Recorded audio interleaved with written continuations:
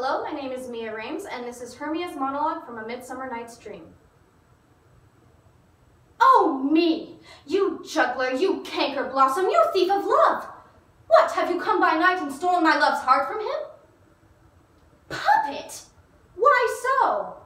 Aye, that way goes the game. Now I perceive she hath made compare between our statures. She hath urged her height, and with her personage, her tall personage, her height forsooth, she hath prevailed with him.